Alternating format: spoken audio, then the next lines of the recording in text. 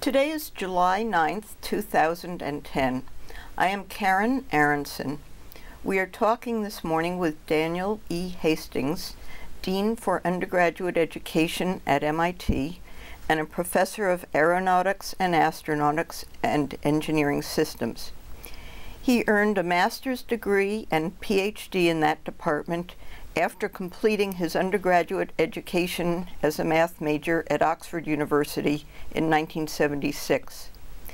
From 1997 to 99, he served as chief scientist to the U.S. Air Force.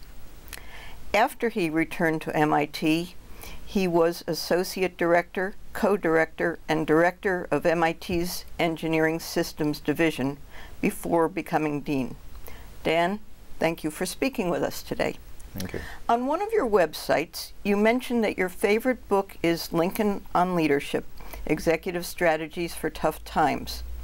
What makes it your favorite book? Well, he was a great president, and the book is short and it's pithy, and it has lots of insights that if you read some of the history of Lincoln, you realize he was actually using some of these things, as he was making decisions, and what were obviously tough times, for the country and for him. So I've often used some of those because I like it. It's a quick read, but I said knowing history, because one of my interests is actually history, right? So knowing history, you realize, boy, now I understand what he was doing, right? How did you come across this book? Oh, I think somebody recommended it to me who knows about my interest in history, because it actually is a combination of two things, right? I mean, it's got interesting history in it, but it also has got basically management and leadership techniques in it, right? And given the current the jobs I've had, I need to have a lot of those. Right? Are you interested in management books generally? Are there other ones you've come across that you like also? Oh yeah. No, I've read quite a few of what you might call leadership books. I mean, how is it that you think about leadership, and how do you go about it, and so on, right? So yeah, I try to keep up with that kind of reading. Among the other kinds of reading, I'm also simultaneously trying to do. Which includes, besides your Aero and Astro and... Well, actually, lately I've been reading a lot of social science about education. I'm actually currently reading Christensen's book about innovations in education. Disruptions. He's a business school professor at the River. Right. Disruptions in education. I've been reading a number of books about how is it that minority students are being treated in elite colleges, following the Bowen and Box study, on the shape of the river, actually, right? So, I mean, I've been reading a lot of those kind of books because I need to understand what's going on in a number of different places. Right? Have there been any surprises as you've read them, or things you've learned where you've said, that really helps frame something? No, actually, unfortunately not, at least in that particular case, because what the issues that we see here at MIT, basically we see them across the landscape of elite higher education. So in that sense, there have not been surprises, right? So, I mean, all it tells me is that we're dealing with sets of issues which, lots of other people are seeing. And actually by working together, maybe we can actually help each other. You're going to write a book? I've had in my mind for a long time to write a book. I've written a scholarly book, which is in the nature of scholarly books, is not got a huge following. But about engineering or about education? No, about engineering, about my research discipline. So I wrote that several years ago, and actually I've had in my mind a couple of science fiction stories to write that I've just never got around to doing it. I keep looking to see if somebody else has come up with the same ideas yet, but not yet. You're willing to share any? No, because I will write them one day, right? Have you ever tried writing a science fiction story? No, but I read a lot of science fiction, right? You have a favorite author?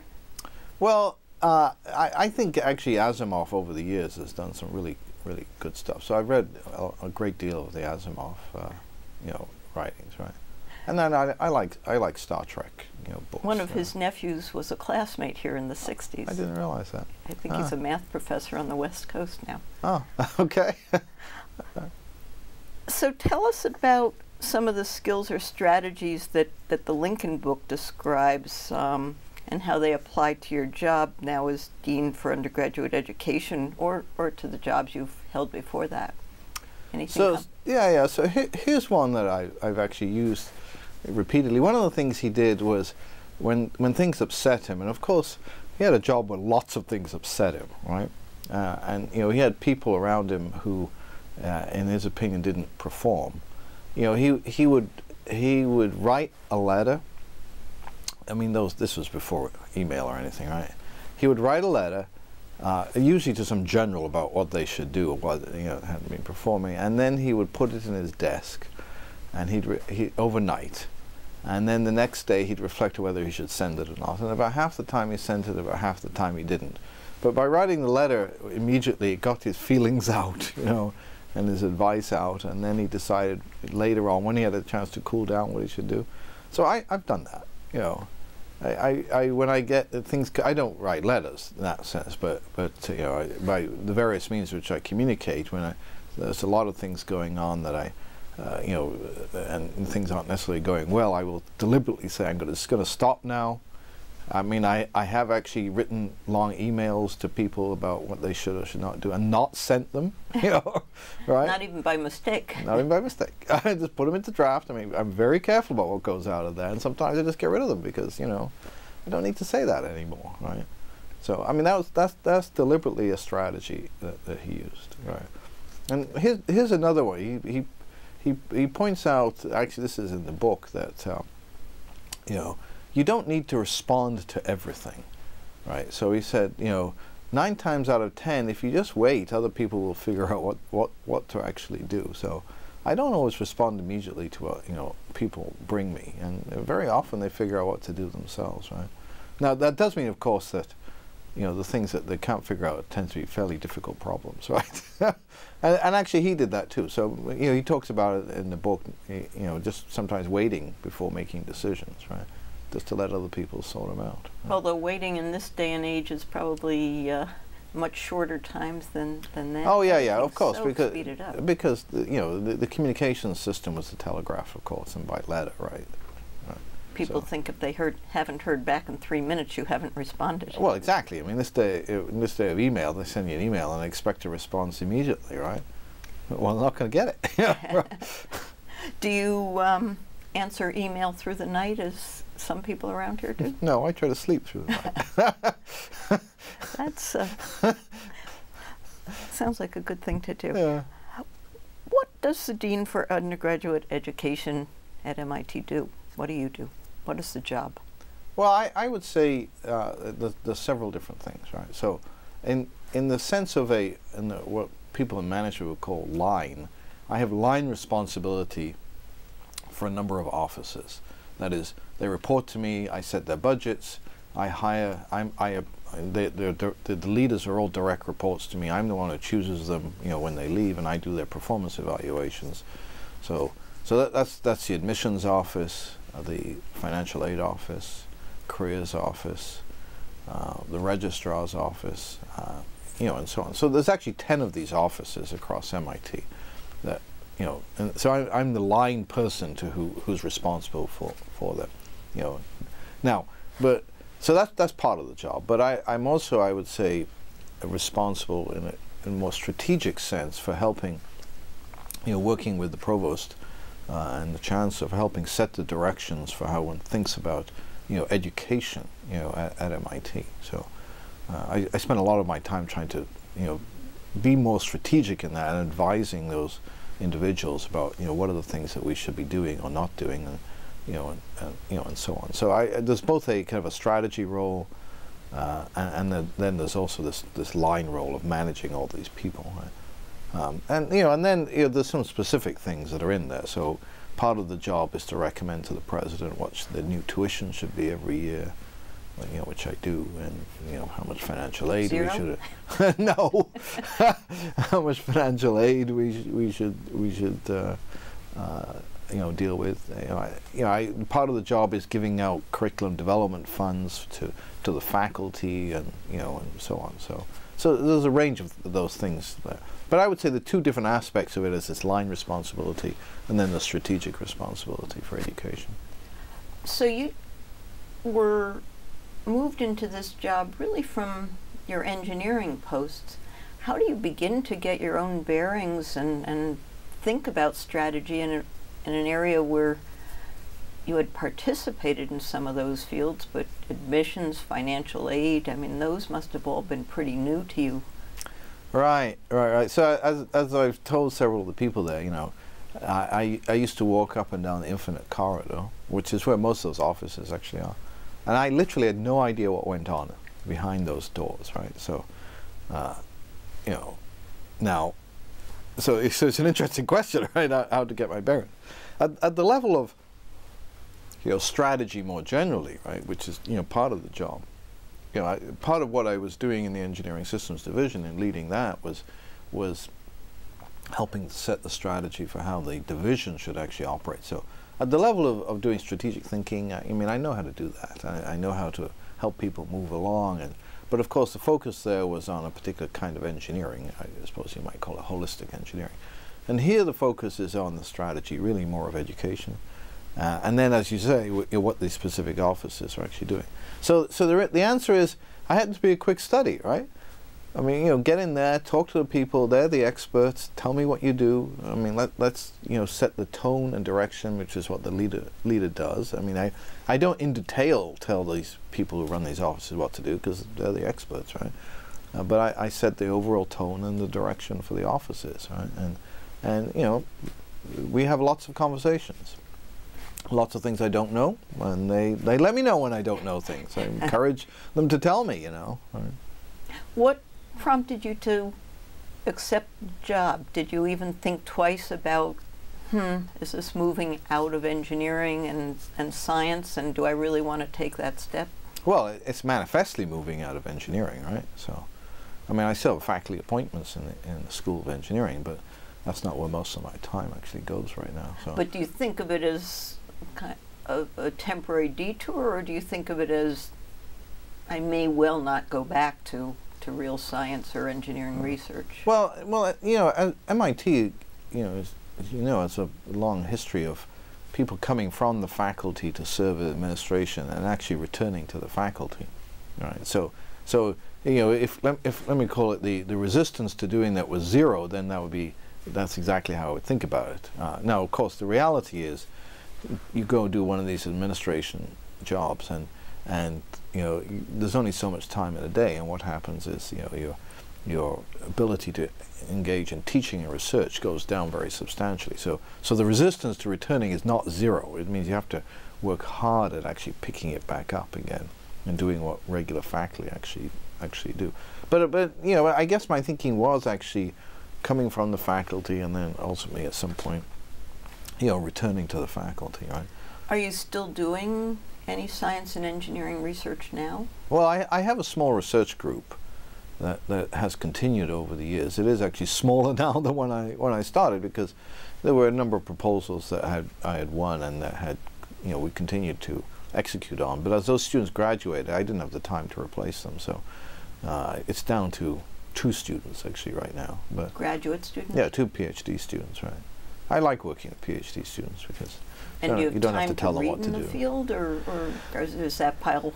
Well, but you know, you work with the students, right? I mean, the students are doing a lot of the broadband reading, and you know, the conversations with them help inform me, right? Mm-hmm. So it's the interaction with the students that actually helps me stay, as you know, relatively current. But having said that, I'm not going to deny that it's hard to do, because you know, the amount of reading I have to do in terms of both the scholarly work as well as, of course, the stuff I have to read as part of the dean's job is so large that, you know, I'm just continuously going at it. Right. But then, of course, as I mentioned earlier, I'm also trying to read some other things, because I have to be genuinely knowledgeable about what's going on in the whole business of higher education as part of this job. So, are you doing any teaching at this point? Well, I'm teaching a freshman seminar, right? Because I thought it was a good idea to do that. You know, since I'm the Dean for Undergraduate Education, I need to have an independent way to access undergraduate students. I mean, not filtered through all the other people who filter it to me, but directly, right? So by teaching a freshman seminar, I get 8 freshmen in every year, and I directly talk to them about how life is going for them at MIT, right? And so what is the seminar focused on? Well, it's called the Engineer of 2020. So I over the years I've been fairly heavily involved in some national panels on how to think about the future of engineering, which is probably why I was asked to be head of the Engineering Systems Division. So I'm cognizant of what's been on in the national press and the panels. I actually served on several of them. So I put together a whole set of the readings associated with that, and we, in a structured, 14 or so weeks, we go through all of them, we discuss them, and we ask the question, what will the engineers of 2020 actually look like, which is now, of course, only 10 years from now, and what are the things you, that is the students, should be doing now to prepare yourself for that future, right? And the first sort of quick answer is, it's way more than just technical stuff you need to know. You need to know about lots of what people call the softer skills, right? Such as? Communications, negotiation, broad-based contextual understanding of the role of engineering in the world, socio-technical issues, the impact of people upon engineering. You need to know a lot of that kind of stuff.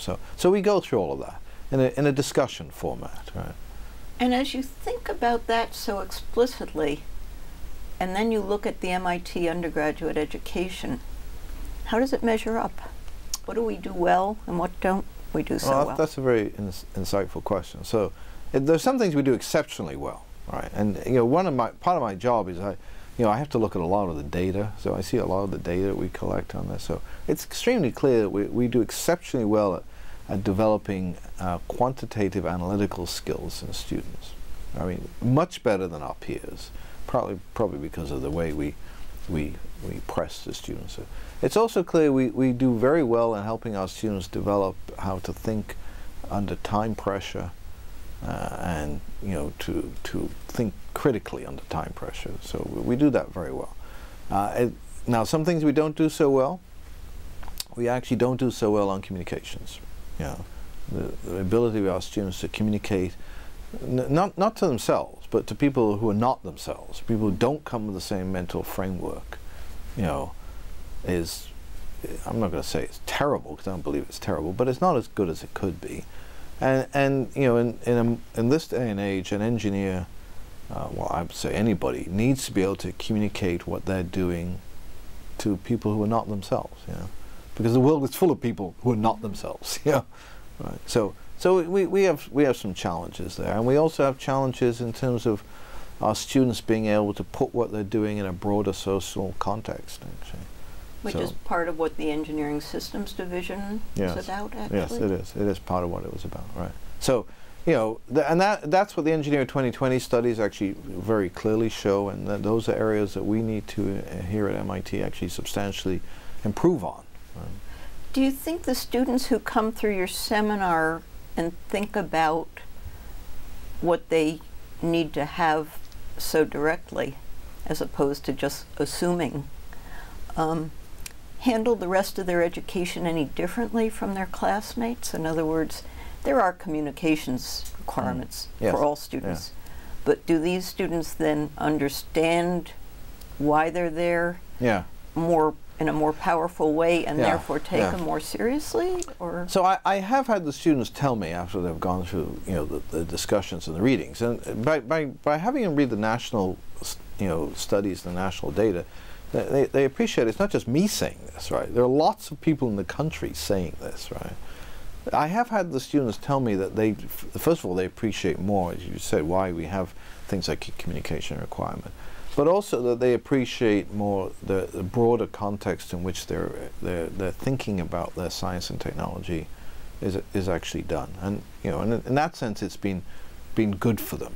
Right, and maybe it encourages them to take some more courses in their humanities requirements. I don't know. But have you thought about how MIT could do better on this front? I mean, I think people have been grappling with it for a while. The communications, in particular, there have been different iterations of communications requirements.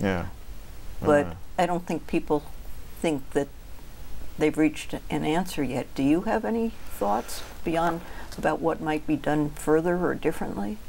Yeah, so I if I had a magic wand to wave here, I would actually decompress the schedule here. one of the things our students actually say, both they say to us, and we see it clearly in the survey data, is that they don't have very much time to reflect. So reflection is not a skill that's well learned here at MIT because the time pressures are so intense, right? So, I would actually decompress. That is, and if we insist on 4 years, the only way to do that, you understand, is to reduce the amount of stuff that we actually require in the engineering and science departments, and then actually, give greater freedom for students to make some, elective choices within that. I mean, that's what I would do if I were king for a day. That's interesting because the humanities requirements have gone a little in the other direction after the latest changes were adopted by the faculty to be more restrictive in what freshmen, I think, and maybe upperclassmen can take in the way of humanities. Well, no, I would say more coherent, right? I mean, they had got to the point where they were offering for an individual, from incoming freshmen, 72 different alternatives. The freshmen don't know what to do with 72 different alternatives. I mean, not sure I know what to do with 72 different alternatives. So that change was to make it more focused and coherent, and provide a bigger, bigger classes for students so that they could all collectively focus on, some big problems to actually address. So I think the focus there was somewhat different than. I'm interested, though, in your communications point. A lot of skills students pick up, math, computation, science techniques, are taught by full professors, tenure track. The communications, there's a writing requirement, and there's a whole staff of non-tenure track instructors. That's right. And I wonder if that sends a message to students that even though we require it, it's somehow less important, and therefore communication is important, but maybe less important. Does that I've never had make sense? I've never had a student explicitly say that to me, right? Now, could it send a message? I mean, unfortunately, that's what has become the culture in the humanistic disciplines, right? That a lot of the things that are seen as the kind of the grunt work are taught by instructors and by adjuncts and so on, right? Yeah.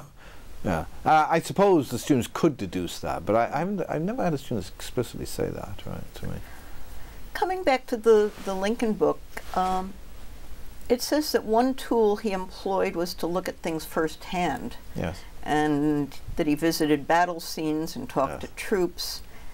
I think it's a skill that these days sometimes gets called management by walking around. Yeah. Is that something you apply, and are you able to get out of your office much and visit with students or faculty or even observe classes? Yeah. So I said that's exactly why I wanted to have a freshman seminar myself, so I could get direct access to, if you want, the front lines. You're right. Lincoln actually did that. He would go visit the troops. There was one famous time, of course, where he almost came under fire, and maybe he did actually come under fire, from the other side, because it was important to him to hear things not just from his generals. The nature of the higher military organizations, of course, is that they will tend to filter up good news, and he wanted to hear what was actually going on. And so, in the same way, you're right, I need to hear directly from the students. I spend a fair amount of my time having, mainly meals with students, again, just to get a sense of actually, what's going on there. In the residence hall? Yeah. Well, they invite me. Go to fraternities, go to have dinner with them in the residence hall. So that's always interesting. And they really sit and talk. Yeah. What kinds of things well, come out? they probably talk because I'm there, right? Oh, sure. Well, so one of the things I always ask them is, where else did they apply? And, given that obviously they're here at MIT, right? I mean, are they glad they were here? And what are the things that they're actually, learning, right, here at MIT? So I always ask them that. That's always very interesting, to get a sense. And then how's it going? I mean, and are they participating in the various opportunities that we actually provide, for students? So I find those conversations actually interesting. Can you think of any policies that have resulted, or changes, or a feeling of, gee, I really didn't realize this before talking to them, that have come out of these conversations over the years? Well, I'll give you one very specific one. I went and visited our students at Cambridge University. In England? Yeah. We have a bunch of students in our Cambridge MIT exchange, right? This was a few years ago, and the entire time they spent talking to me about, you know, the difficulties with the cost of living there. And so, you know, after I came back from that, and I went with the director of financial aid, and we actually came up with some more money to actually help them. That was, you know, I heard back from them was, you know, made a substantial, you know, difference to what they're actually doing. So that was a very specific return on those kind of conversations, right? Another chapter in the Lincoln book looked at how he handled criticism. You were talking a little about that before, and sometimes ignoring it and sometimes challenging it. You end up dealing with a lot of delicate issues here, I guess, ranging from tuition increases and other unpleasant topics. What are the biggest hot button issues that you've faced in the past years, and what's on the table now? Yeah, right. So the first thing I do, of course, is do just what Lincoln did, right? Which is there are things that people can address to me that I actually don't need to deal with. So I have, you know, the people who work for me actually deal with them, right? And so, you know, the things that I do end up dealing with tend to be the more difficult problems, actually, which is just what Lincoln did. Now, so what are some of the issues that I've actually faced? You know, I've had parents call me very upset about various things. I mean, you know, often when parents, you know, approach me very specifically, it's about something that their son or daughter, some very specific situation with regard to their you know, son or daughter, and you know, and if I can help within the context of our policies, you know, I'll see what I can actually do, right? Now, actually, and issues like tuition and financial aid, the criticism tends to be fairly, you know, generalized. It's not directed at me specifically, probably because they don't know what exactly my role is. I wondered if it got personalized. No, but we have faced criticism over, you know, why is it we're increasing our tuition at a rate greater than, you know, the CPI. You know, and to which we try to point out that, you know, our net tuition actually over the last several years has gone down, because we've been increasing our financial aid actually much faster than the CPI. So, so I mean, that issue has come up. You know, there has been various, let's call it angst, from the students about some of the new pedagogies that we tried, particularly what's called TEAL, technology-enabled active learning. I've had students complain to me about that. In the physics area. Yeah, I've had students complain to me about that. And I go through the data with them about how we believe it's a more effective way, you know, for teaching and so on, right? You know, and there's been mainly actually from students and some also discussion around the state of advising at MIT, and that's an ongoing, you know, debate that I keep having with the students, right? So, you know, this is a very, very data-driven environment, at least at the level of the students, right? So I've just found that if I can present them with the data and have serious discussions, that, you know, those students are willing to have serious discussions, right? How important is the advising function and good advice from professors rather than from classmates? Or? Well, you know, this is a difference, of course, between reality and you know, what we say. So what we say is that we would like the students to get their advice from, you know, people who are presumably knowledgeable. Like, let's start with the faculty, right? This is academic and mentoring kind of advice, right? That's what we'd like. Now, but what our survey data shows us is because we actually in the senior survey ask them where they got their advice from. Most commonplace is from their friends. After that, it's from their parents, you know, right? And like number 5 is from their academic advisor, you know. I mean, you know, a whole bunch of other people are in there, you know. So, I mean, so this is reality, right? As opposed to what we think. But we would say, and I actually do believe that that helping a student get positive mentoring advice, so both mentoring and specific academic advice is important to their development here. And furthermore, what we know is that certainly if you think that one measure of success is going on to graduate school, I'm not saying that's the only measure, but certainly if you think that's one measure, we know there's a high correlation between students choosing to go to graduate school and getting good and appropriate mentoring advice from faculty. And it's the students who have good, strong connections with the faculty are much more likely to make that choice than students who do not. I mean, the survey data clearly shows us that. Right? Do you have any measures of when and how students who think they got better advice got it? In other words, does it come through Europe or through the freshman seminar program or something else? In other words, even if it's number 5, is there some way to tell what does work best? Yeah, so actually a good thing you mentioned Europe. So that what students tell us about Europe, you know, what's the value of Europe to them? Getting to know a faculty member, presumably in part so that they can get some advice and recommendations from a faculty member. And they tell us it also is valuable to them in terms of helping them to understand how to deal with ambiguity, because that's the nature of research.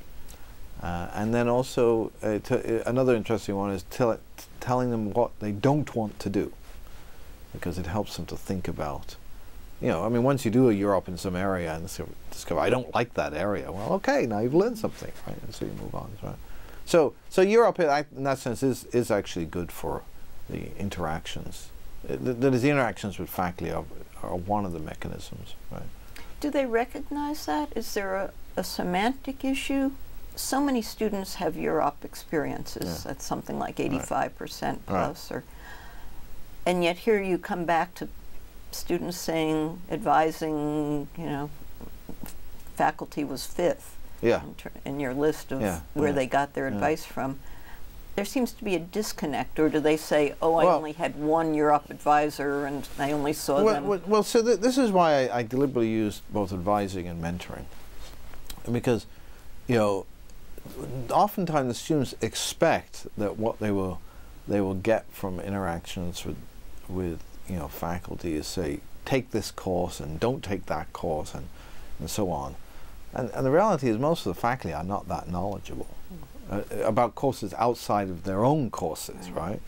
But so, you know, insofar as the students look for that, they get disappointed, right? They say, well, you know, this person didn't tell me I should take this course and I'll take that course, you know?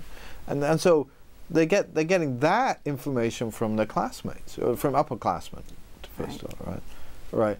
Whereas what the faculty are helpful is saying to them, you know, somebody doing as well as you should think about graduate school, or, you know, given your set of skills, you should think about, you know, shifting areas to, you know, focus in a different direction or something else. I mean, that's the kind of things that they will not get from their classmates, right?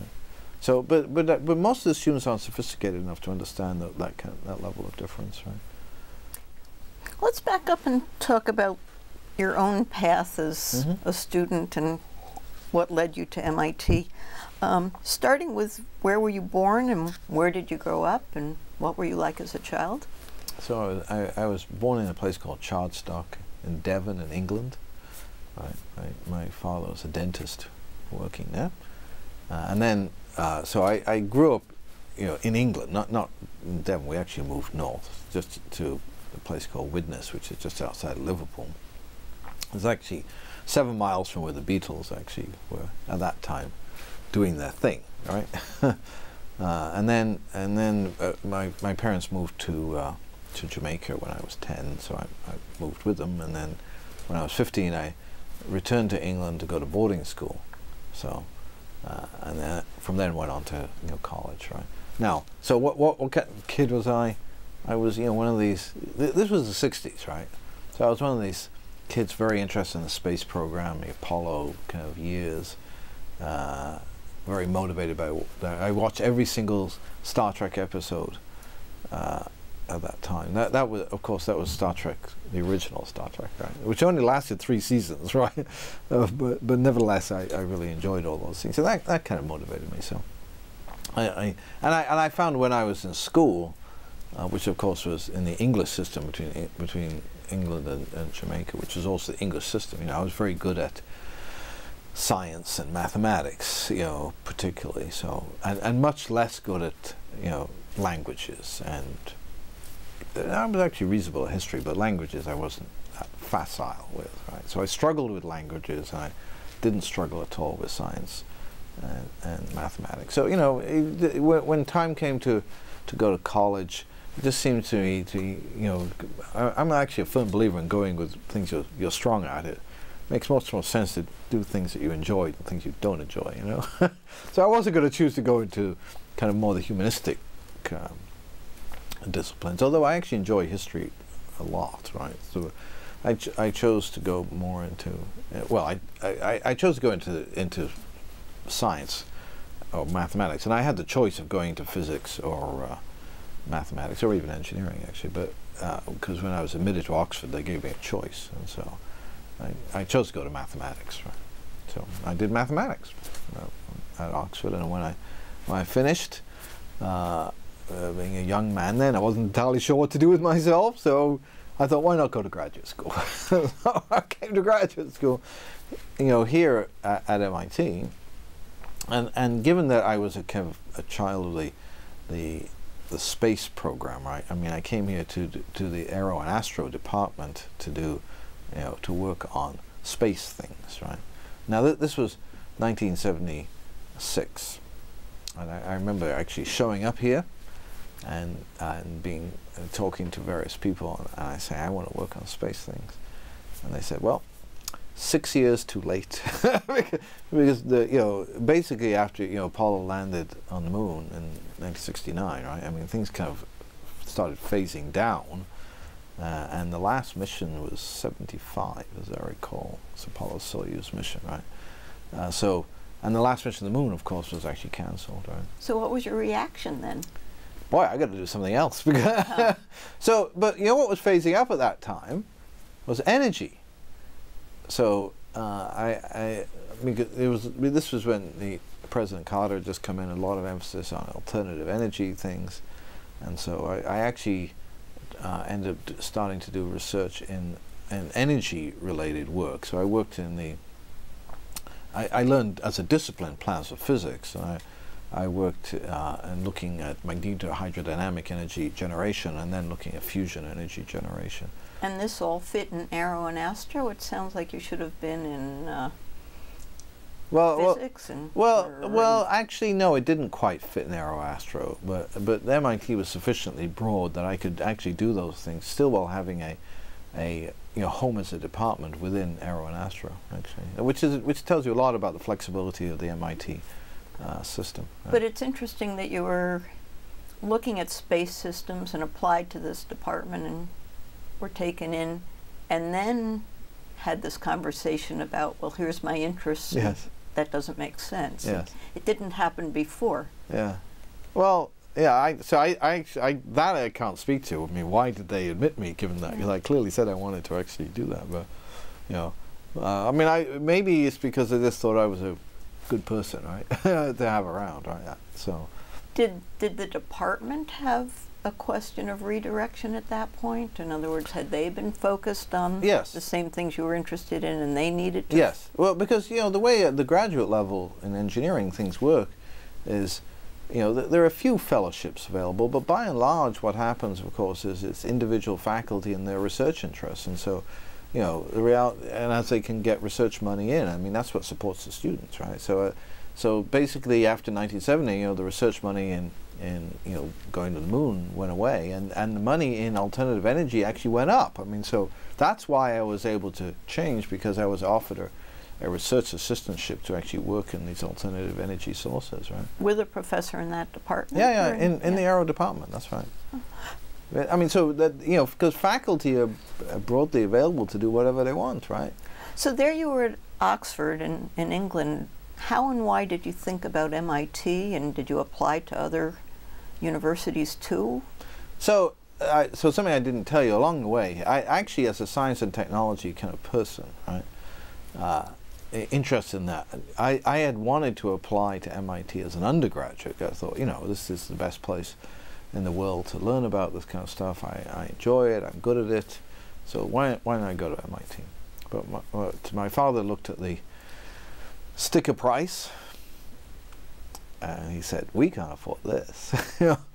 And then it was much less than it is now, right? But of course one's income was much less, so he just said, we can't afford this. Yeah. See, what he didn't appreciate, and I didn't appreciate, was financial aid, right? If we'd known that, how much financial aid was available, even then, right, we might well have applied, I might well have come here, but he just said, no, he wouldn't let me apply because he couldn't afford to pay for it if I'd gotten in, thinking you'd have to pay the full tuition, right? And so I had to go somewhere else. Now I ended up going to Oxford. This is not a bad choice, you understand, right? I mean, but the communications, the whole difference between sticker price and real price, yes, was not clear then. Was not clear. And I think, by the way, still not clear, right? That's the question. We still struggle with that, getting that across to you know, parents and to students, right? That, you know, because they see our sticker price now. I mean, in today's dollars, like 38K or something, right? Do you think there's anything more that MIT can or should do on that front? Well, you know, we try to, every way we can, get out the message that we have a lot of financial aid, that we want people to come here, right, and we will enable it, you know, if they can't pay. It is still the case, of course, that we expect, you know, the primary responsibility lies with the parents and the students, but if they can't afford it, then we will enable it.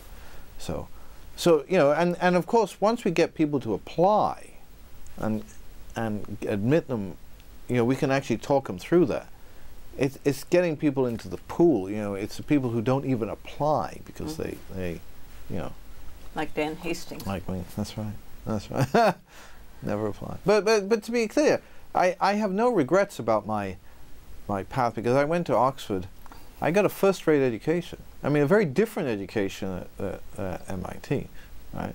But there's no question in mind it was a first-rate education, right? Different in what way?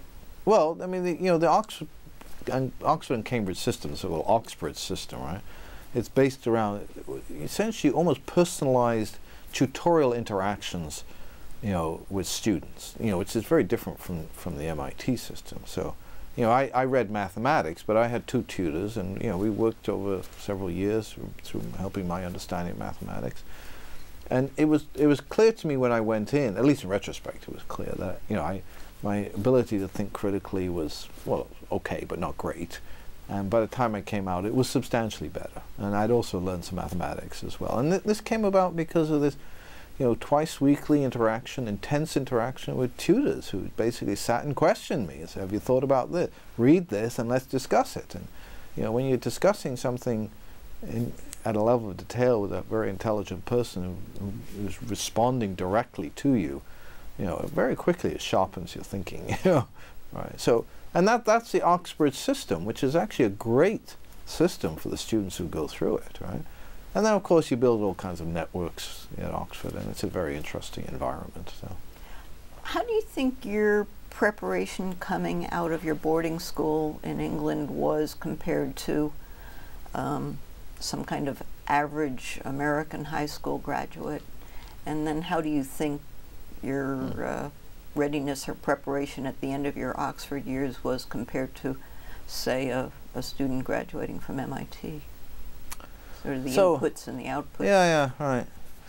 Compared to a high school graduate, so that's an interesting question. I've never thought about that one, my preparation. So, you know, in the English system, you have to make choices much earlier than in the American system as about, you know, what you actually do. So on the things that I did, which was, you know, even as in high school, mathematics and physics and so on, coming out of high school, I probably knew more than the average American undergraduate. But on the other hand, my education wasn't so broad, right?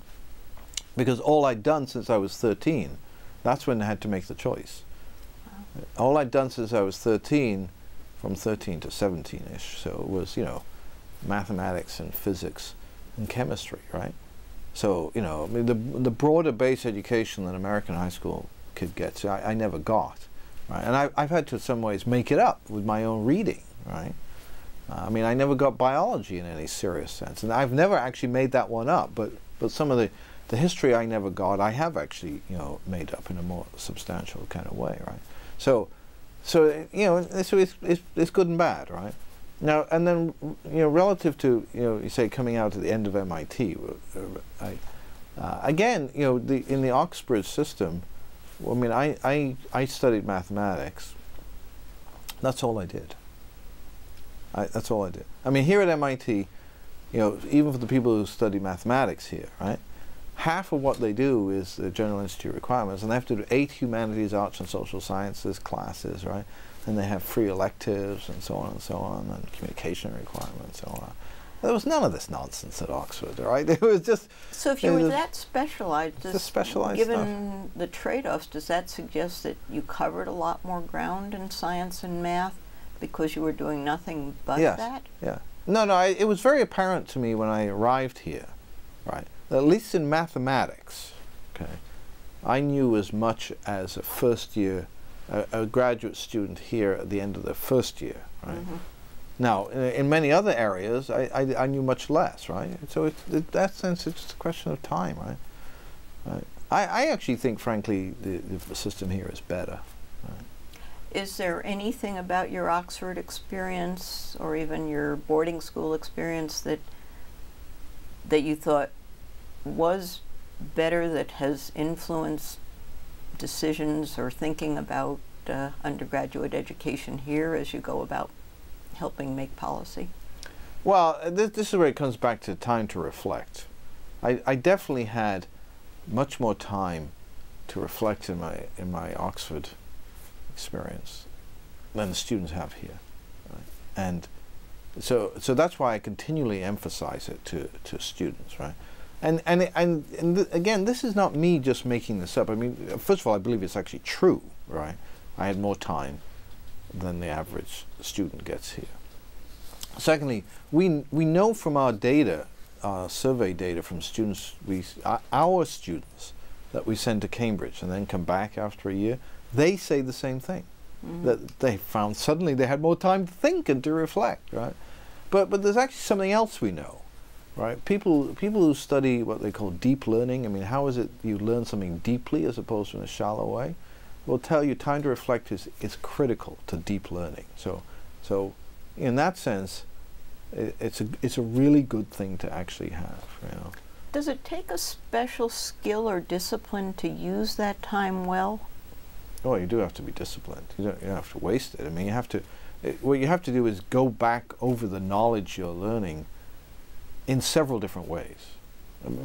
Again, because what modern learning theory would tell us is if the more ways that you can actually try to process what you actually learn, the better off you'll actually learn it, because you're just looking at it from different perspectives, right? So, you know, reflecting and then attacking it again from several different perspectives is just a very important thing to do. Going back to your childhood, you talked about loving rocketry and Mm-hmm. the space programs. Mm-hmm. Were you a tinkerer? Did you build rockets yourself? I tried. As a child? I tried. Not just rockets, but various kinds of, you know, physical devices. Sometimes they worked, sometimes they didn't, you know. Built a lot of model aircraft. I like to do that. Although you ended up doing engineering that was more theoretical than... Yeah. Oh, well, because what I found out as I did that is that in building things with my hands, I was okay, but I wasn't that skillful at it. Whereas the more things were kind of theoretical, you know, more mathematically oriented, I was actually much better at that, right? So it was a case of going with my strengths, I guess, right? Did you apply to other graduate programs besides MIT, or were you simply confident that you would be admitted? Actually, I did. I applied to Brown, as I recall, and University of Illinois, as I recall. Oh, and Princeton, yeah. But all American? Yeah. No, all American, because I decided, you know, after finishing at Oxford, I wanted to come to America, I guess, seek my fortune in America. Yeah. How much culture shock was there coming from England to the U.S.? Actually, there was some culture shock, Now, not as much culture shock as, say, going, say, to Texas or, you know, or California. No, there was some culture shock. I mean, one of the things I noticed immediately was how much more expansive was people's sense of distance here, right? You realize you live in England, and there's as I did before that, I lived in Jamaica, right? Jamaica is an island of 144 miles long, 22 miles wide. In England, there's no place you're not more than 75 miles from the sea. You know? So, I mean, it's a long island, but you can head off and you'll hit the sea if you head off, you know, in the right direction there. So it's not that. The point is, it's not that big a place, right? And one of the things I observed very quickly in talking to people here is their sense of distance was so much larger, and I appreciated that once you started to. So I started to drive, you know, in this country, right? I mean, you can get in a car and drive for a whole day, and you just about reach some part of New York State, you know, right? And you know, you won't be to the sea. Well, you will be to the sea if you drive towards Boston. You won't be to the sea for many days, right? And that sense of just distance, that was one thing, and the other thing I appreciated, I got to see pretty quickly was the sense of, you know, this at that time was and still is a young country, you know, certainly relative to living in England, right?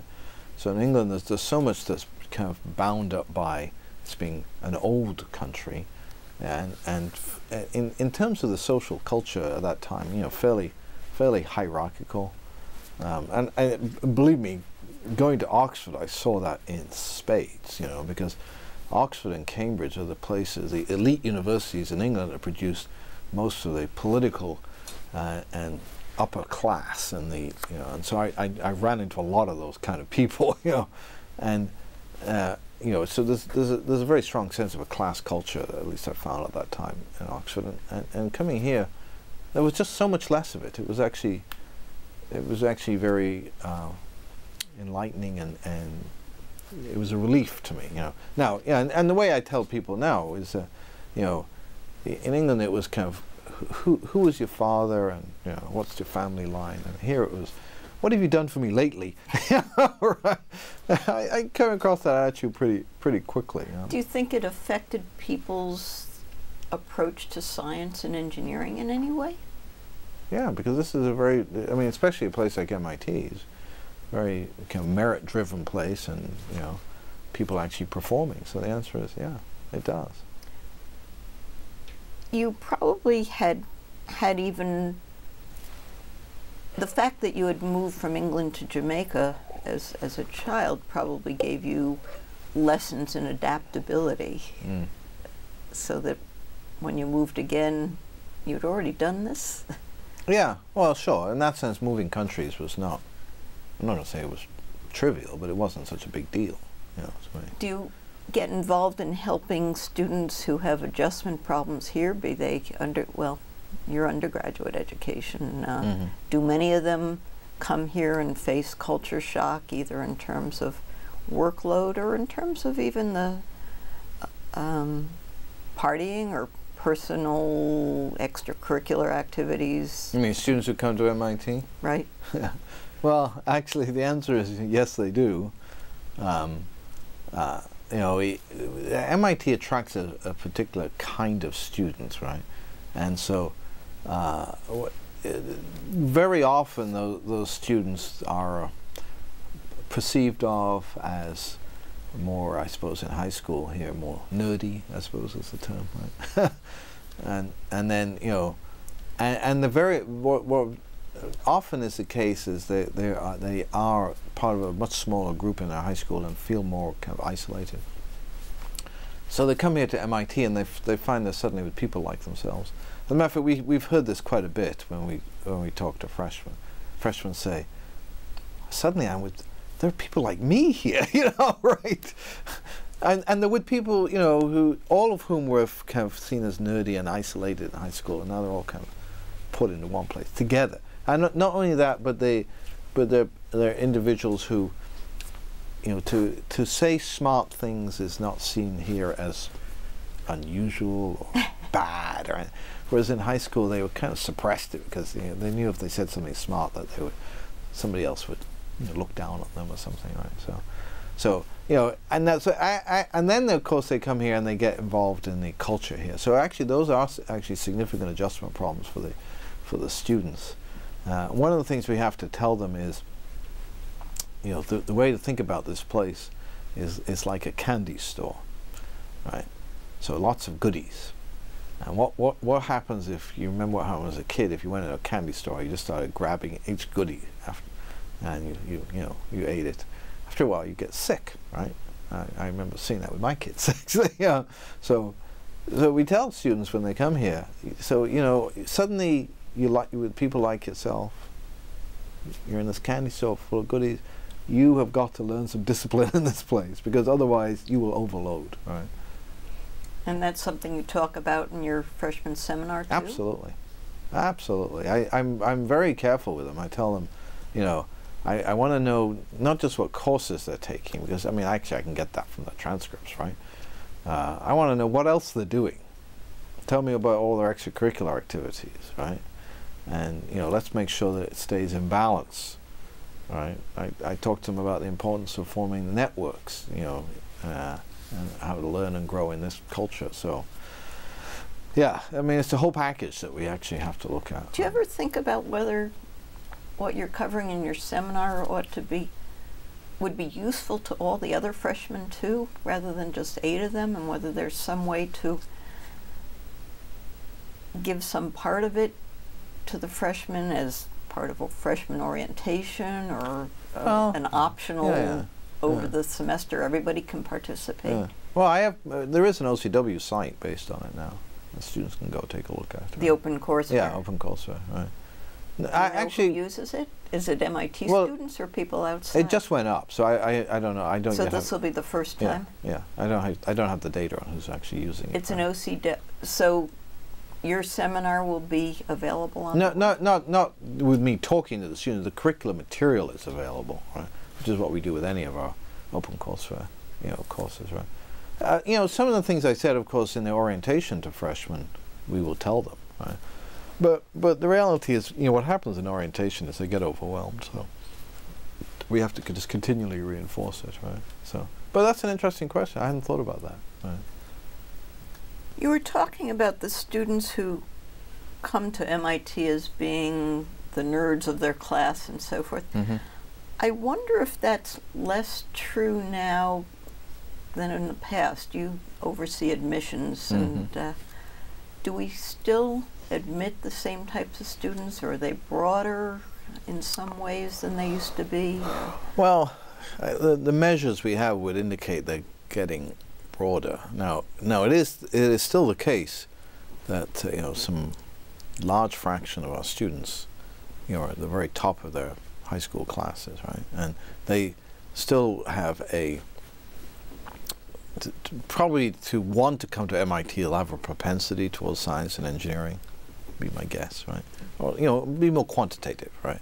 So all that's still true. Now, but what is the case is that we see, like other elite higher education institutions, that students over the last 15 years have gotten broader in terms of the number of extracurriculars that they actually do, as well as the type of things that they're doing. And so we see a lot more service activities that they're doing in high school. So do good kind of stuff. There's a lot more of that now. So as well as just a lot more extracurriculars. We see students applying with 10 different things that they're actually doing. So in that sense, I suppose the image of a very narrow individual who lives in their room and doesn't come out, and I suppose a classic nerd, right? And only focuses upon mathematics. That's less true than it was, right? But they still come in being a little different because they thought differently. Their patterns of thought are different. Yeah. They're quantitative and logical. Yes. Yeah. Yeah, and we still get students saying, they come here and say, now I'm with people like myself. Who talk my language. Who talk my language. That's right. That's right. I remember the feeling. Yeah, right. back to your time as a student at MIT. What was your dissertation about? What did you choose to focus on, and how did you decide that? Well, yeah, I remember I was working in energy-related things. So I actually worked for my PhD in fusion energy work, and you know, like all PhDs, you have to choose a specific topic. I was guided by my advisor, and you know, but a fairly narrow, very specific topic, right?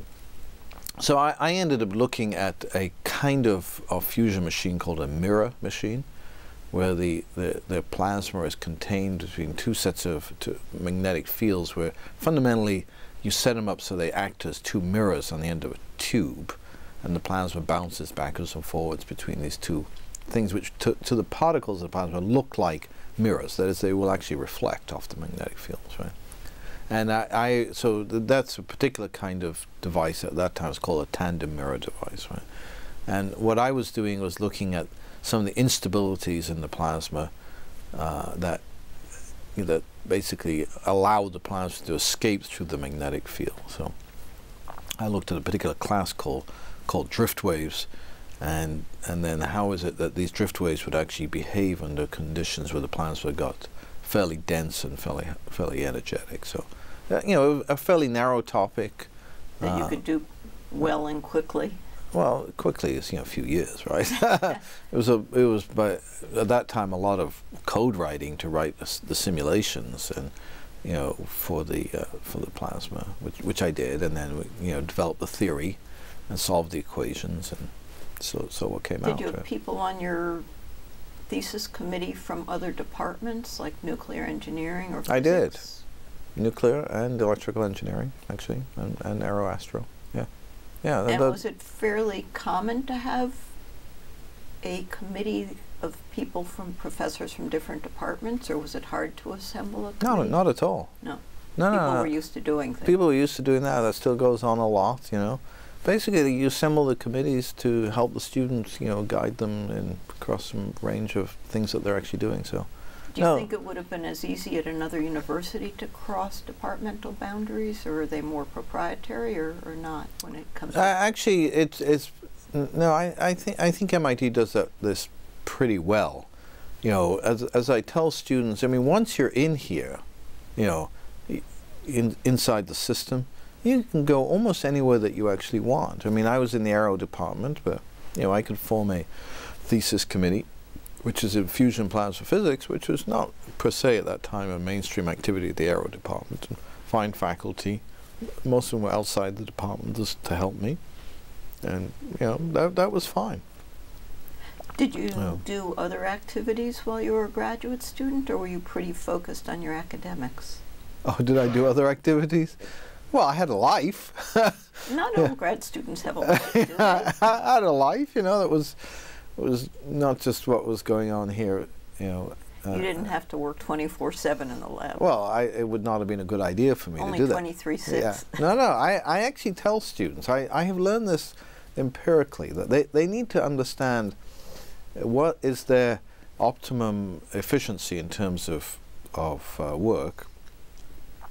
And that is how many hours on average that they can actually sustain per day, and work to that level, because once you go past the optimum, your effectiveness goes down, right, in time. So you know, I asked them, you know, what's the value of working, you know, 16 hours a day if you find that, you know, 6 of those hours you're actually just making mistakes that you have to correct later? You might as well only work 10 hours a day and not make the mistakes, you know. So the answer, I had a life outside of MIT. I was heavily involved in Park Street Church, which is over at Park Street in Boston, and I dated a few young ladies, and I eventually ended up getting married, right? So while you were a grad student. While I was a grad student, so all these good things were happening, right? Did that affect whether or not you were going to go back to England or somewhere else? Well, it certainly changed my options, right? So when I came, my nominal plan was to, you know, finish a PhD and then, you know, go back to England. Insofar as, you know, as somebody at that age, I thought deeply about it, which I can't confess I had, right? But you know, I ended up getting married to somebody young lady who was an American citizen, and that enabled me to then stay, to get a permanent green card and get permanent residence, and did you stay in the United States, which I did. Think much about, how did you think about what you were going to do next as opposed to the where? In other words, did you think about teaching at that point, or think about that was the last thing you wanted to do then, or what? Well, what I felt when I finished here is that I've been doing research. I was good at research, right? So I thought, well, let's pursue a career in research, right? Now, I also felt, the time here at MIT is a fairly, is a very energetic environment, very driven, but fairly hard in some ways. So I felt, I wanted to get away from MIT. Okay, I didn't want to be here anymore. So I didn't even go to my own graduation because I just wanted to be done with this place, right? So I left, and I got a job working for a company up in, well, it's now in Andover. At that time it was in Woburn, Massachusetts, called Physical Sciences. And what they did was contract research. Small amounts of research contracted typically for the federal government, various parts of the government. Mainly what I was doing was, well, actually it was not a fusion of physics. It was mainly applied physics, right? Because you learn enough physics, you can figure out what to do, right?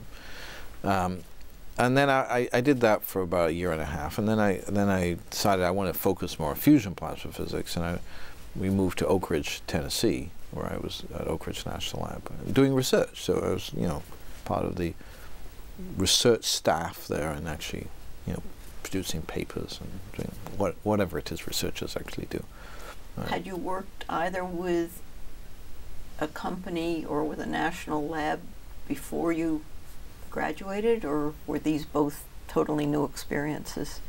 Well, no, they were new experiences. No, I had not actually worked with either one. So I actually working for physical sciences was very instructive, because I had to learn how to write reports that were not just technical reports. I remember, but that communicated clearly to sponsors, who didn't know kind of the details of what I was doing, right? So I remember very clearly the first critique of my writing, right? From one of the people above you, a manager. I was taken apart, as I should have been, because it was just this dense stuff, I was like I was writing a thesis again. So it was very helpful to me. How many iterations did it take to get it right?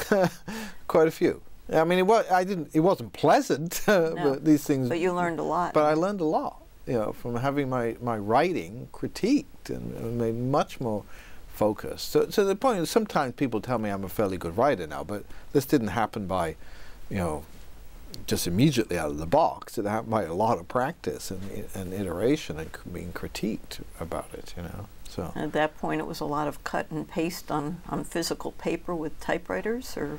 Well, actually, so this was 1980. I actually did my thesis was actually done using a word processing system called LaTeX. Really? Yeah, which was in 1980. And here at MIT, I was able to use the second laser printer ever built was here, and able to actually print it out on that and actually typeset it directly using LaTeX, right?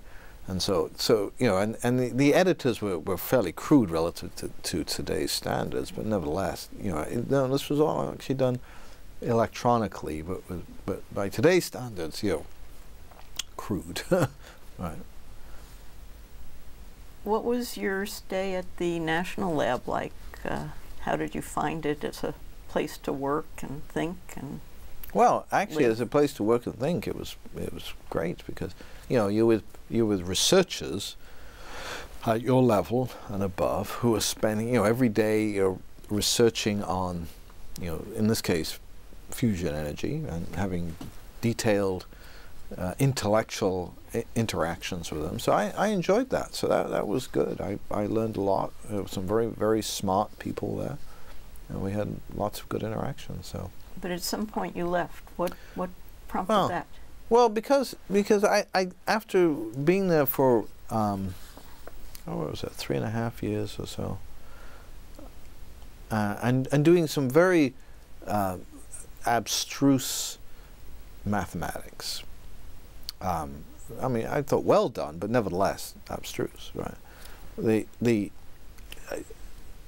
I really, one day I was sitting at my desk and realizing there I was working away some very complicated triple integrals that I was actually doing. So I'm thinking, well, this is interesting, but I realized I was missing something. What I was missing was interacting actually with students. I mean, you know, with younger people. I mean, it was clear I was able to interact with peers there because there were lots of those people around, but with younger people and interacting more in kind of a teaching mode, helping them to actually understand, right? So I thought, well, you know, do I want to continue doing this, being a researcher like this, doing this abstruse mathematics, you know, for the, who knows, for the rest of my professional career? And I guess I decided, no, I didn't. But I was good at research, right? But I also wanted to interact with students and do some teaching and some interaction, you know, some more human interaction in that sense, right? So where else to do that but a research university, right? So I actually applied back to MIT to. The only place, or one of a well, number? No, it was the first place I explored. My plan was if MIT hadn't worked out, I was probably going off and explored some place like Princeton or some other place like that, right? Right. Had you taught while you were here as a graduate student? No, actually, at that time, you know, in the Aero department, and it's still the case actually. There was no expectation that as a PhD student. So it's a little bit of a shot in the dark about would you like teaching or not, and would you be good at it? Well, people told me I was good at explaining things to them, right? So you're right, but it was a bit of a shot in the dark, right? So, although I knew I wanted to spend more time interacting with students, right? But you know, whether or not I'd be any good at teaching or enjoying it, I didn't know, right? So anyway, I applied here and came back here to MIT. And do you think that your career or the way you approached anything in research or interacting management was different from other people at MIT who simply had stayed in academia their whole time? The fact that you'd been out in the business world and in a national lab, did that give you a different perspective, do you think? Yes.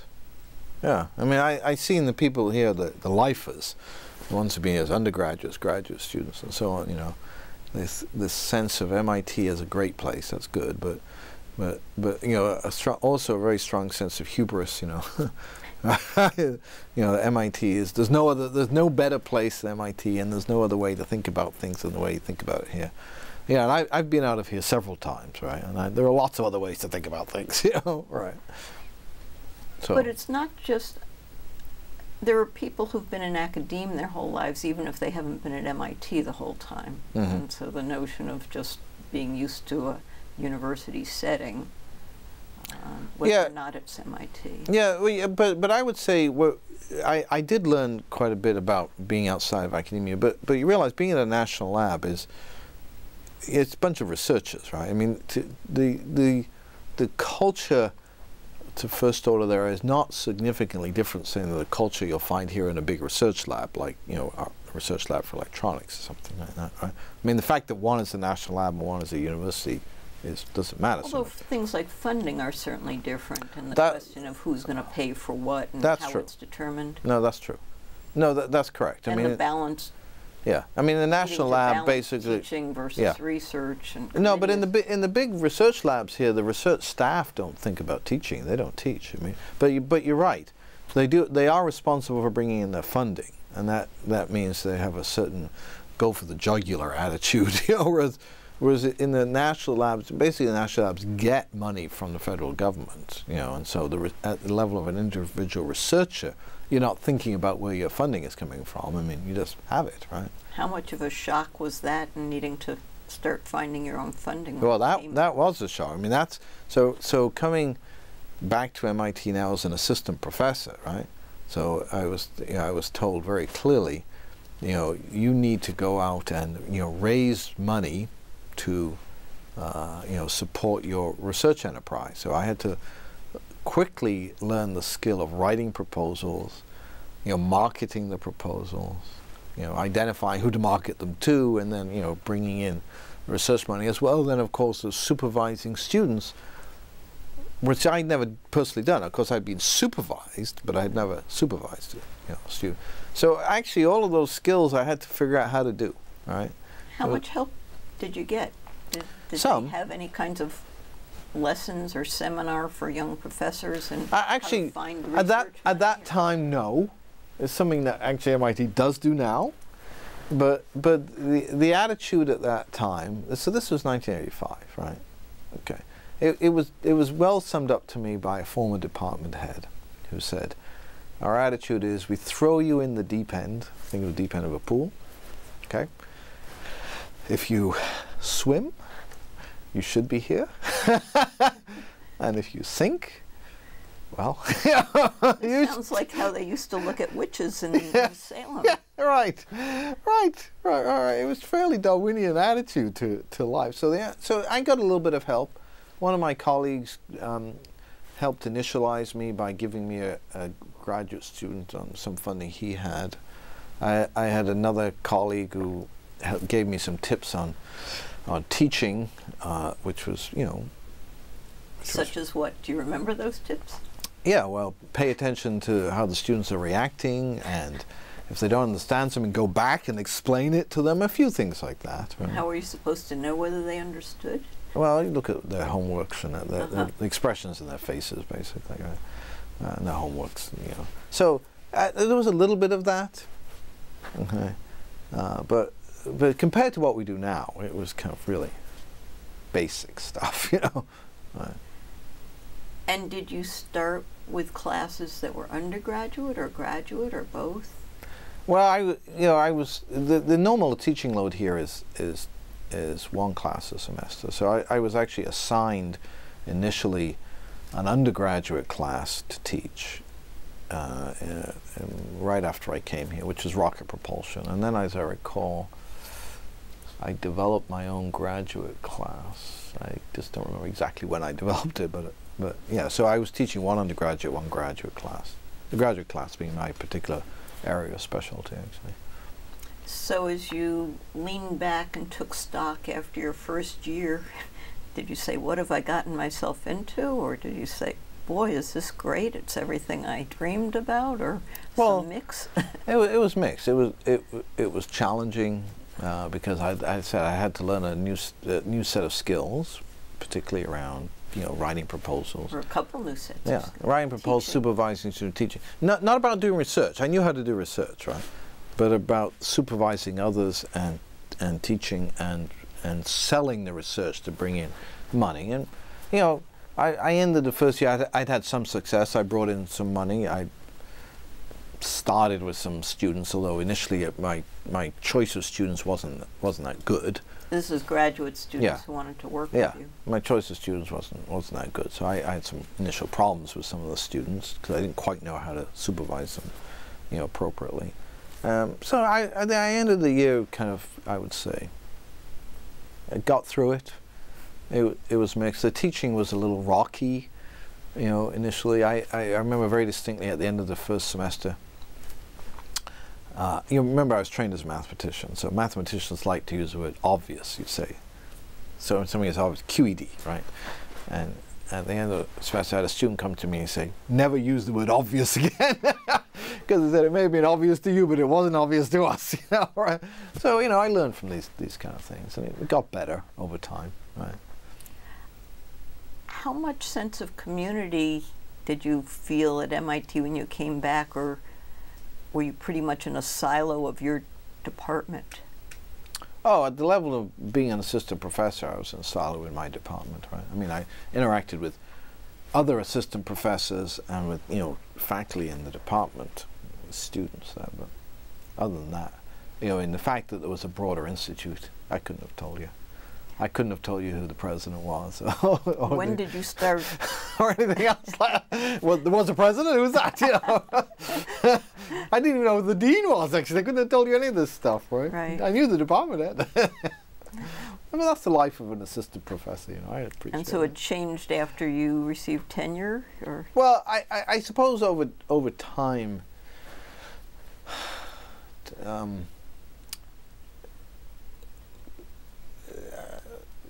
two things happened, right? I mean, one is that over time, you know, this is a place where there's lots of opportunities, right? So what happened over time is that there were opportunities to become involved in some bigger things here at MIT.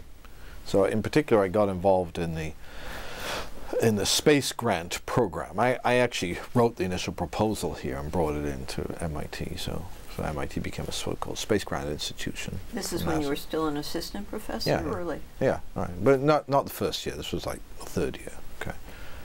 But then what also happened is over time that you know, well, I know how these things work now, but I was invited to be on some committees associated, in this case, since I was doing space-related work, you know, with what was going on in the space business, particularly NASA. So I was invited to be on some national committees, right? Now, you know, since I know how this works, you know, I understand that those invitations didn't come out of the blue, right? They came out because, you know, some senior professors in the department suggested to people in, you know, positions of power, why don't you think about this guy, you know, as they were looking for people to be on you know, various committees. And right? that's one of the benefits of being at MIT. It is. A place like MIT. It is. You know, there's a lot of networking ability, and the connections of, you know, are very high. And I mean, I do it now myself. I mean, I get people all the time asking me, would you recommend somebody for this, that, or the other thing? And, you know, and then you get into these positions in these committees, and as long as you do a reasonable job, you say semi-intelligent things, right? And you do a reasonable job, you know, you get to know people, and then they'll suggest you for other things, and so, you know, kind of broaden. So you know, so basically over time, this is what was actually happening. My exposure to things at MIT was going up, and my exposure to things kind of on the national stage, particularly, you know, in kind of the aerospace world, you know, was also going up, right? And actually, the end result of that was I was asked to be chief scientist of the United States Air Force, right? Which is obviously a kind of, it was actually a major position in Washington that has a big, you know, national purview about what the United States Air Force is actually doing. Were you surprised when you were approached for that? Actually, I was surprised. Yeah, right. So, but, you know, something I said or did impressed the Chief of Staff of the Air Force enough that, you know, he decided he wanted me to come work for him, right? What were those 2 years like?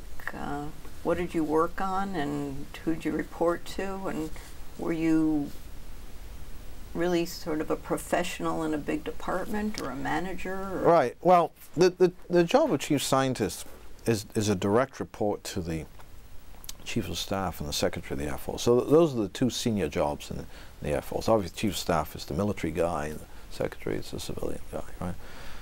And so it's a direct report, and in a military system, which is what the Air Force is, that has a great deal of meaning. I mean, much more so than here, right? Because, you know, it's a hierarchical system, right?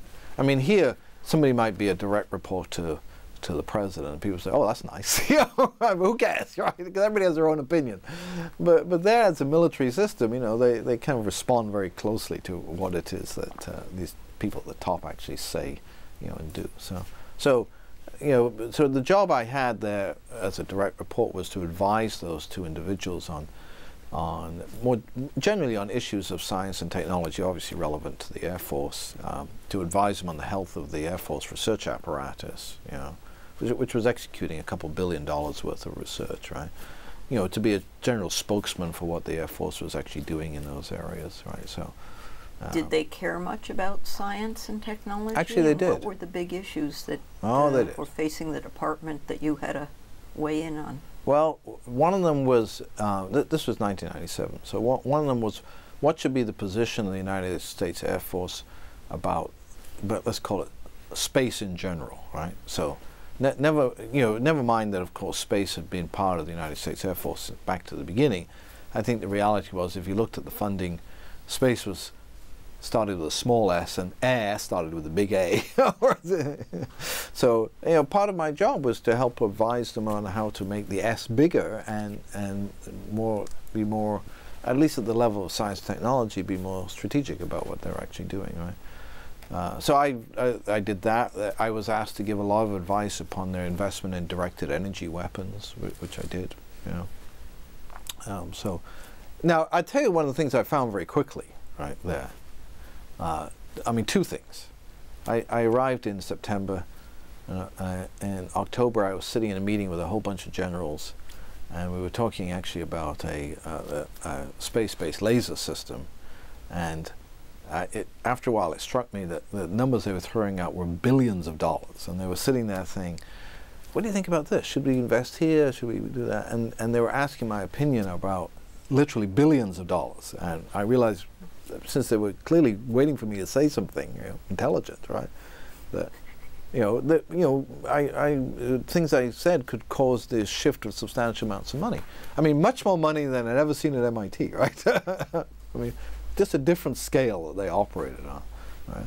And the other thing I quickly appreciated was that, since I was primarily dealing with generals whose major background is humanities, by the way, and dealing with the civilians, the major background was law.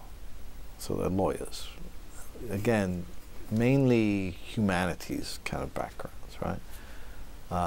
I mean, these are the people in leadership in Washington, right?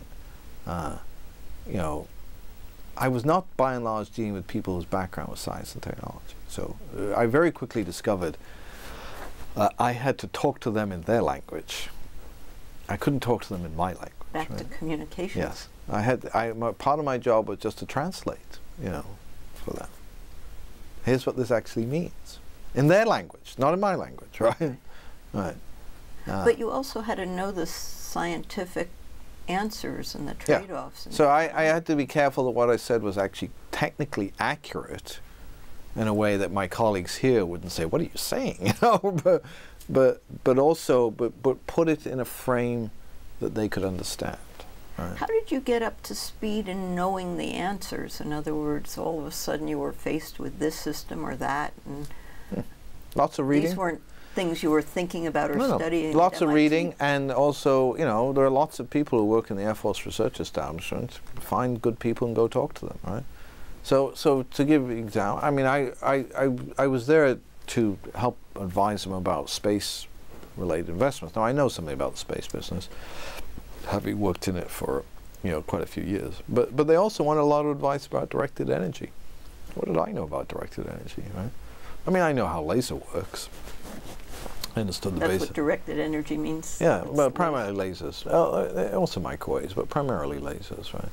I mean, so I understood the basic physical concepts, but at the level of detail, I mean, I had to go learn this stuff. So I read, I talked to the people in the research apparatus who knew in detail, and I knew enough physics and mathematics so I could communicate with them, and then I had to take what they told me and translate it so that I could now communicate with people whose background was was basically humanities, right? But was smart. I'm not going to say these people aren't smart. Right. I remember very, very distinctly having a conversation with the Secretary of the Air Force, who was a lawyer, and a very smart guy. He asked a lot of smart questions. I said to him once, his name was Whit Peters, "Whit, how do you manage to ask a smart question given that you actually don't know anything technical?" Which he admitted, Yeah. He said, "Harvard Law School. Harvard Law School taught me how to take a case and deconstruct it, and argue some a different case, and he said that's the only skill I'm applying." Right.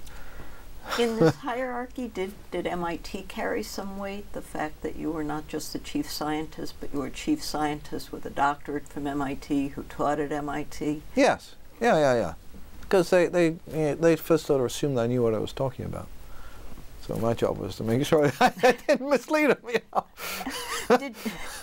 Did your experience in Washington change your view of engineering or engineering education or science education? Oh, and immensely. If so, how? Immensely. Because, it wasn't just the experience of Washington, but the experience with these committees I worked on, you know, over time leading up to this. So I was on the Space Station Advisory Committee for NASA. I was on the Air Force Scientific Advisory Board for the Air Force. I was on some other, you know, large committees. But so when I was doing my research, right, working with my graduate students on detailed, I was saying earlier, triple integrals, some extremely detailed mathematics, you know, and physics, right, and so then I go to these committee meetings, you know, with some of these people, and you know, when you're dealing with the space station, or you're dealing with the NASA Advisory Council, which I was on, or Air Force Scientific Advisory Board, you end up interacting with the leadership of these institutions. So, you know, that's how I got to know Chief of Staff of the Air Force, because I was on the Air Force Scientific Advisory Board, right? And you know, what I quickly discovered is they never ask questions like, how do I do this triple integral? Or tell me how to solve this differential equation. Yeah. They never ask questions like that. They ask questions that were fundamentally at the strategy, policy, economics level, right? So, you know, that broadened my thinking substantially. You know, because that was the world that they moved in and had to move in, and I realized that there was just a different world out there, and engineers like me, you know, had to be able to I'm not saying every engineer, but some anyway, have to be able to move and communicate and understand the issues in this world to articulate the case for and to actually build, you know, complex systems that are likely to be accepted and to actually work. So that actually broadened my thinking, you know, that set of experiences, you know, very, very, you know, substantially. I mean, much more so than anything I ever learned at MIT, I can tell you. If you were going through MIT again, or if you knew then what you know now, would you have changed the way you went about your own education? Yeah, I probably would have. I've never thought about that, because I can't go backwards, right? I mean, I can continue to learn, which is what I try to do. But yeah, I probably would have. Yes. I probably would not have been taken so many very detailed things, but you know, you don't know that at the time. But maybe taken a few more policy courses or economics courses. Yeah. Which is really what you got into when you came back to MIT in terms of the Actually, I should have taken economics course. I mean, every piece of economics I've learned is all on-the-job learning, you know, right? Right? I sometimes think I should go take 1401 and 1402 here. That's why because I know the students take it. Some professors do that, don't they? Yeah, right. They go and take 701, and so they know a little. So if ever I got the time to have a sabbatical, maybe that's what I'll do. You know, go take one, you know, these courses so I can actually learn them. But you're right. I mean, when I came back, I was involved much more at the kind of the strategy policy level, let's say. Yeah, and you realize how important economics is there very quickly, actually. And you became involved with the engineering systems division. Well, first you became involved with the technology and policy program, right? Yeah, that was because, you know, when I returned here, which was 1999, so, I mean, two things were going on simultaneously. On the one hand, Richard D'Neufville, who had run the technology and policy program, actually created it, had done it for 25 years, and wanted to step down appropriately after you know, creating this wonderful thing. And so the institute, in this case the School of Engineering, was actually looking for, you know, new leadership there. But the other thing was that what happened to me when I came back was what has happened to a number of people who've served in Washington, which is, you know, you go from here, you're doing your narrow, deep thing, and you go there, and you operate at a much broader level, and there's good and bad to that, and you know, and you're dealing with kind of big picture stuff, and then you return here, right, and you know, the normative past of the institution doesn't know quite what to do with you, right? So this is well summed up by my running to a colleague of mine shortly after I came back here. So you know, I'd been 2 years in Washington. been over to the White House, hobnobbed with all those people and done all this, this interesting stuff. And also because, well, I've flown all over the world, I've, been on all kinds of jets and played with their toys, And so I run into a colleague and he says, haven't seen you in a while. Been on sabbatical, writing a book or something? I said, no, and so, I was looking for some different thing to do at MIT than what I'd done before, because what was very apparent to me is that what I didn't want to do was just have a periodic career, right? That is, return to exactly what I was doing before, same office, same class, nothing had changed, right? As if you have this experience and nothing changes. So I was looking for new horizons, frankly, when I came back here. And so they offered me the opportunity to lead the technology and policy program because Duffield was stepping down. So. Did you think about going somewhere other than MIT, into a different type of institution or even a different university? Yeah, I said very clearly, not to a lot of people because I didn't want to threaten anybody, right? But if I didn't find some other avenue within a year, I'd leave, right? And and the reality is, Chief Scientist of the Air Force, former Chief, I had lots of opportunities, so I could have done that. Because you found that in the end, although you had been fascinated by engineering and science types of problems before you went to Washington, that you were even more interested in a different set of problems that you had begun to recognize in the years leading up to Washington and then crystallized in Washington. Yeah, well, that's good. That's a good way to say it. So they offered me the technology policy program, which is very interesting. Taking over from somebody who'd run it for 25 years, I had to revector it fairly substantially, which is what I did. In what way and why? In other words, where had it been and what prompted you to revector it? Well, one of the things, obviously, when somebody's run it for 25 years, Richard had done a great job, but it very singly reflected his vision. Right. But can you articulate what that vision was and sort of where you thought it needed to head next? It needed to specifically attract many more faculty to be involved with it, because he was the only faculty member that was actually involved with that program. And it needed very specifically to have a much bigger national presence, so that he had brought it to, right? So so I took those under advisement. By the time I ended, there were 9 faculty involved with the program. We ran a big national symposium on what science advisors to the president had done, which set off a whole set of different things. So I pushed up the national presence very substantially. Right. And the the program had been giving out master's degrees, I think. Yeah, and maybe still does. You added a doctorate during. Well, no, the doctorate was added before my time. Now, what I did actually do is, I ran the technology and policy program, and then I was asked to, run the engineering systems division, which was the meta division, which actually contained the technology and policy program. And what I did do is we created a new PhD program called the ESD PhD program, and there was a previous existing PhD program called TMP, Technology Management and Policy, and we subsumed that into this bigger PhD program. So TMP pre-existed me, but nevertheless, I think we took it and made it a lot more focused.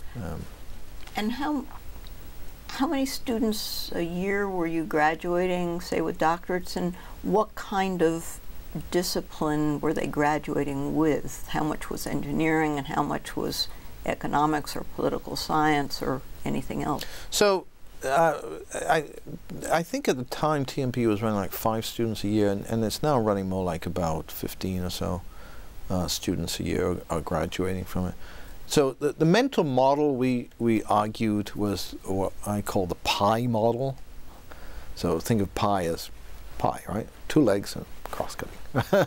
So we wanted the students to have expertise in some technology discipline, some discipline of engineering, or more technically oriented discipline, and then that's one leg. Which they would come in with. Yeah, and they could deepen. And then another leg would be some social science or management kind of discipline. And then the cross-cutting, the top of the pie, will be the focus upon some complex system where they bring these two kind of disciplinary foci to bear on that complex system, right? So, that was the mental model behind the broader PhD that we eventually we established. That was the ESD PhD. That all sounds very logical. I wonder what the market is and what the career paths are for people like this. They probably wouldn't get hired as engineering professors at MIT in course 16 or most of the other courses. Well, actually no. No? We have, in terms of graduates of that program, they've gone to a number of different things, right? Some have gone to industry, as you might expect. Actually, in industry, they're perceived to be quite valuable because they have multiple disciplinary specialties and understanding, as well as a broader ability to think in a system sense. Some of them have actually gone to academia. A number of the graduates have actually been hired at CMU, and they have a similar kind of unit, the Engineering Public Policy Unit. We have actually hired graduates here at MIT in the departments, right? But whereas you have hundreds of engineering professors at MIT, you have a very much smaller number of professors of this area, yes. right? Yeah, right. So, but remember, here at MIT, that what was happening at the same time was the establishment of the Engineering Systems Division, and the argument that MIT actually needed to hire some people in engineering who were broader.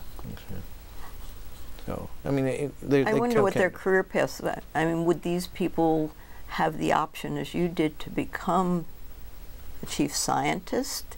It's interesting that the chief scientist, in the end, had to know a lot about non-science techniques of analysis, the economics. And yes. And yet, it's called scientist. It's not called chief policy maker for science issues. That's right. Yeah. Well, I guess that's conceivable. You could see people like that ending up in positions where, So you think they would still be able to move in an arc like that, a position like that? Sure. As well, but as well as do serious research in engineering. More generally, coming back to the Engineer of 2020, the argument is that engineering itself, to continue to be successful, needs to change. There has to be some set of people, not the majority, who understand how to articulate their case for engineering in a broader socio-technical context, right? So you could have some of the people who say, yeah, boy, I have knowledge, I have expertise in more than one world, right? So it's what some people call holistic engineering, if you want to think about it that way. I guess the interesting question, and one area that maybe there's been some debate about, is how much that engineering component has to be of that holistic total, and how much you need to keep doing to be cutting edge enough, or to be able to understand the others who are. Well, you've got to keep doing some of it. So now, the reality is, even in a traditional engineering degree, we can't teach people everything they need to know. So actually, for everybody, what you really have to teach them is, learn how to learn, right? You just constantly keep on learning, right? Right. I mean, even if you're in, say, microelectronics or something else like that, or control theory, right? You just have to keep on learning, right? What has been the acceptance at MIT, and particularly within the engineering school, of the division and the cross-cutting and so forth? It took a while to get it accepted, I think. Yeah. So this is an interesting story, and let me answer in a couple of different ways.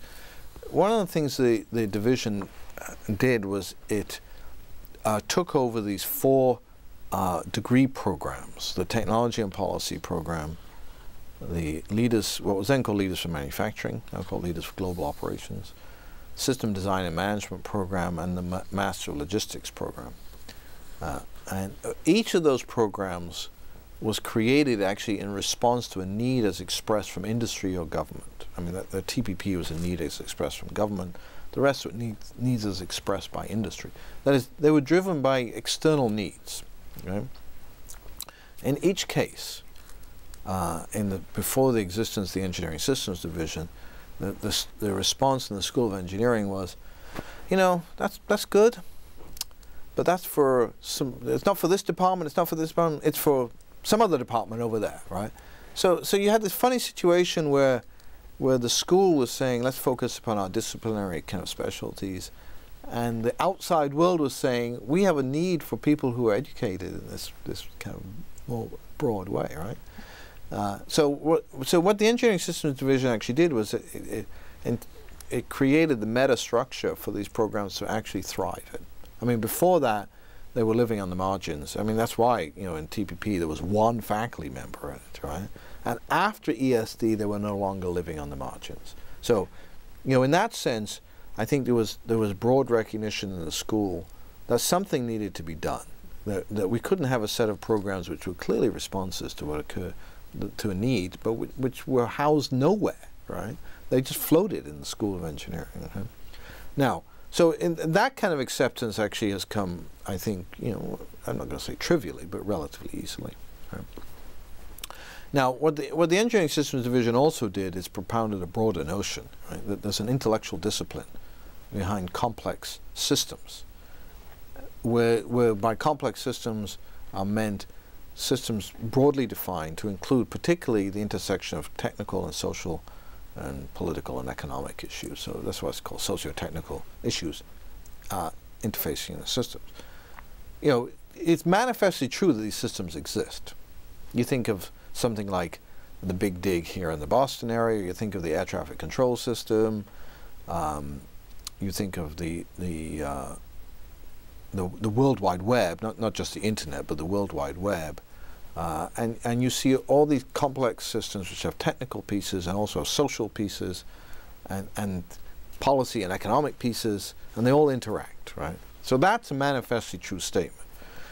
You know, and even the most die-hard engineering scientists couldn't dispute the existence. You know, the question that has led to whether or not some of the issues around the Engineering Systems Division is whether or not there was an intellectual discipline associated with these complex systems, right?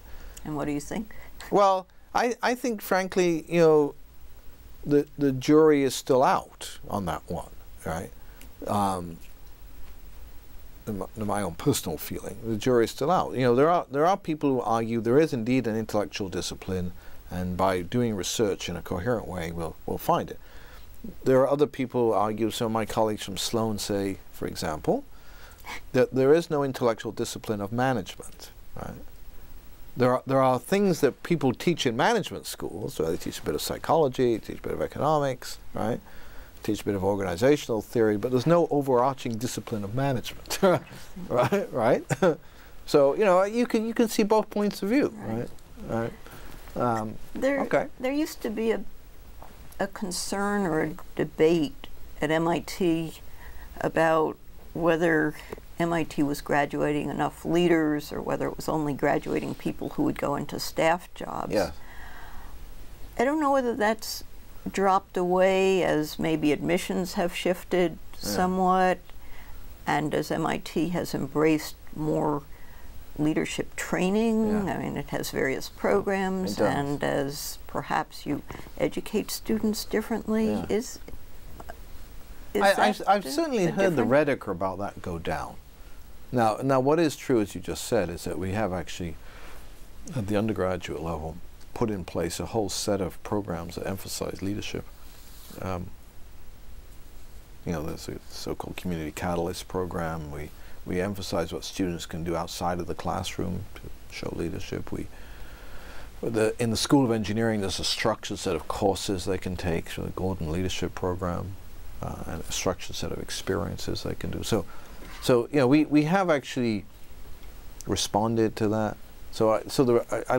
Now, whether or not, I don't know what the cause and effect is here. Certainly the rhetoric seems to have, you know, have gone down, right? I mean, it's not that there weren't MIT grads who didn't go out and found big companies and take leadership positions in lots of ways. Yet that was an undercurrent for a long time. Yeah, that's right.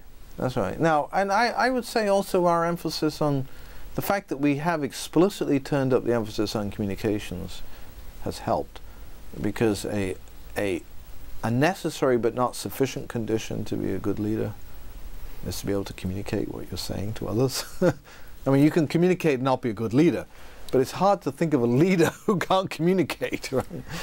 What at this point is your agenda for the Dean of Undergraduate Education office in terms of curriculum and continued reshaping, challenges yet to be dealt with for undergraduate education at MIT?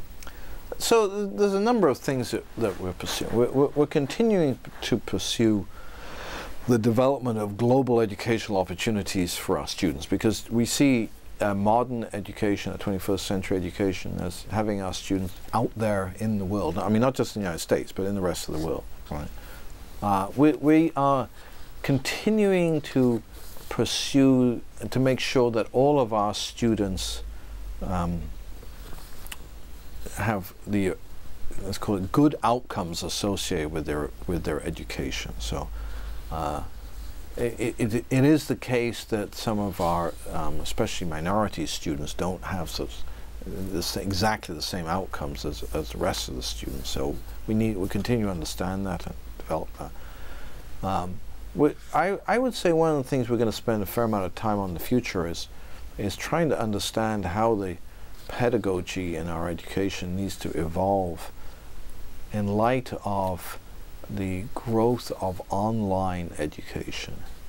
Right? So, you know, we did open courseware some 10 years ago, and that in some ways we kind of backed into open courseware, and it's done a number of interesting things that we didn't completely appreciate at the time, and here we are 10 years later, and we're still trying to figure out exactly what has it done for us and where are we going with it, and what's the next step in terms of our use of online materials in our educational system. So, and you just see things continuing to evolve in the kind of the digitally native students that we're admitting, right, and their use of online kind of media, right? So I think that's likely to have a fair impact on what we do. I mean, are we going to be the same 10 years from now, 15 years from now as we are today? I don't think so. But exactly how we're going to change, I have some ideas, but we need to explore this in a way that... Such as what? Well, you know, I guess my thinking, and actually the provost's thinking as we discuss this, is we will probably move more to what we call a hybrid mode of education. Right? Now, you know, MIT has a lot of direct interaction with students and faculty, which is good. Okay. But it's also the case by using computer-mediated tutorial systems. You know, we can more personalize how fast students actually learn, you know, by presenting to them in ways that are going to the pace that they're actually able to learn, and present that to the faculty. And there have been some interesting experiments at CMU which have actually shown this fairly effectively. It's also the case, of course, that there's great material that exists on the web. I mean, you know, OpenCourseWare is one place, but there are other places, right? So, you know, we've got to ask the question, I mean, why do we continually reproduce the same material when it's already out there? Right? So I think we'll end up evolving to something which is some kind of hybrid between direct interaction, as we have now, and use of online education. And where that balance is, I don't yet know, right? That's what we have to figure out. There had been fairly long and involved efforts to make some changes to the curriculum, a few of which went through and most of which, or some of which didn't. What do you think, will there be another effort to change curriculum? What, again, if you could wave a wand, would you change, if anything? Well, so those are two completely different questions, right? Okay.